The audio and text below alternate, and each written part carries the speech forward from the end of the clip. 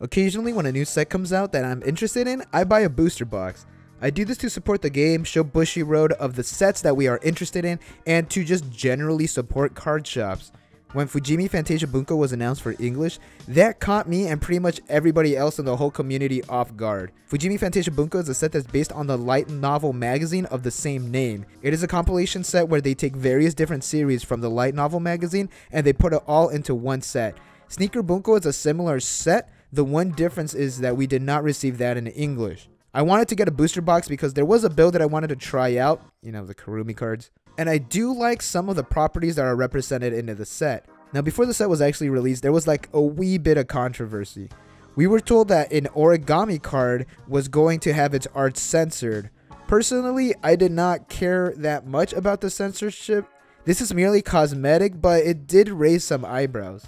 So what is kind of neat about the card is that the actual beam that is coming across is vectored, so you see the foiling pop out instead of just like a white beam. That is pretty cool though, but I understand why they had to change this.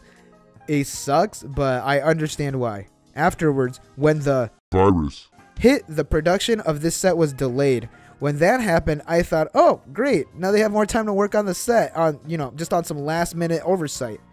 And then we started to receive some cards off of the card of the day segment. It was not every day, but about once or twice a week, we were given a card as part of the card of the day segment that had card text errors.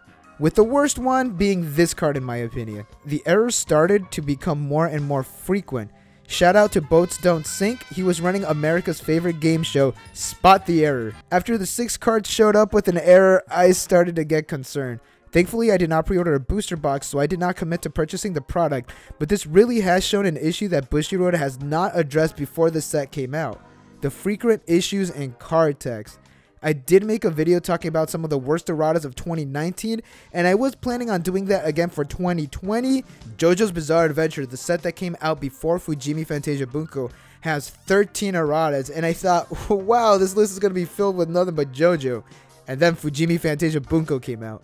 There are currently 18 cards from Fujimi Fantasia Bunko that have card text issues, with 12 unique cards being on the list, and actually, that number should be 19 with 13 unique cards.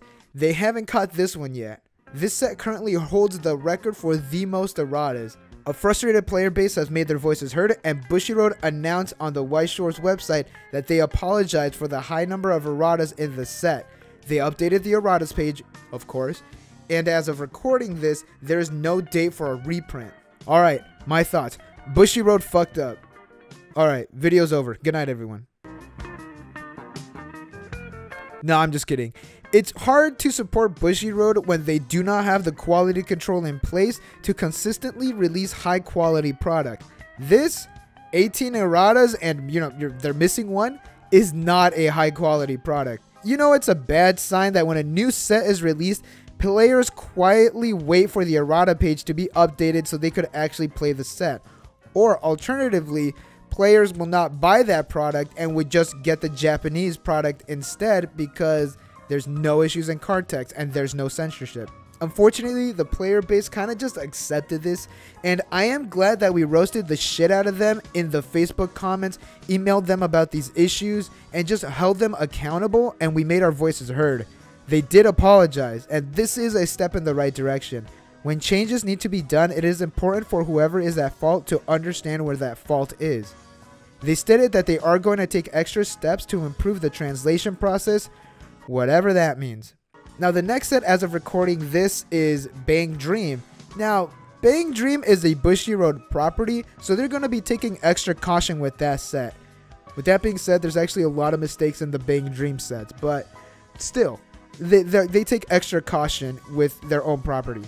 I don't think that set is going to be a good litmus test. The real set that we could look at to see if anything has changed is going to be Slime, and that's actually on July 31st. It's another set I'm interested in. Only time will tell if anything changes, and for the sake of the players, I do hope it does. This has been Lunchbox 5930. Thanks for watching. Hey y'all, Lunchbox here. I know it's a little different than the kind of video that I usually do make style-wise, but I did want to make this kind of like this, try it out, and I will most likely do all of my Let's Explain videos like this, just so I could get them out a little bit quicker than normal. But yeah, hope you guys liked it. Thank you all for watching.